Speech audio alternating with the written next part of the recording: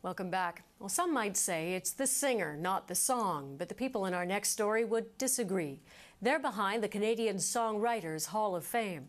And as John Northcott found out, this year's inductees have influenced a new generation who gathered today to pay them tribute. Suzanne takes you down to a place by the river. You can hear the boats. David Usher, an accomplished composer himself, sings a song by a man he admits to having worshipped since he was 12 years old, Leonard Cohen. Songs like Leonard Cohen writes, his great songs have a very specific honesty to them that, there's a great reference and turn of phrase to a specific time and place. And you can't help but get the feeling of that time when you listen to them. Continue des voyages, voler de leurs amours.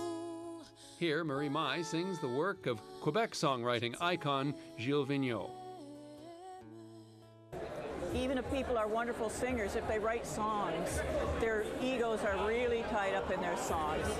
And it's so wonderful to have a song recognized because it goes beyond the singer and spreads out to everybody.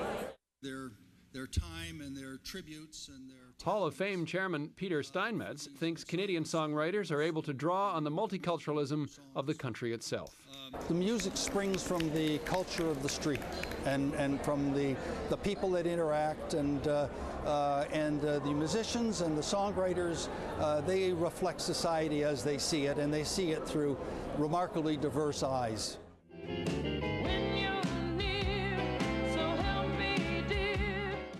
Another honoree, Anne Murray, will be given a special award for her efforts to highlight the work of Canadian artists.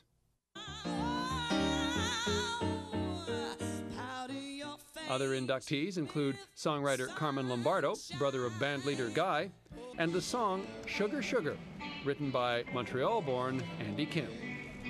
The Canadian Songwriting Hall of Fame inductions will be broadcast on both CBC Radio 1 and Radio 2 in February, and at a later date on CBC television. John Northcott, CBC News, Toronto.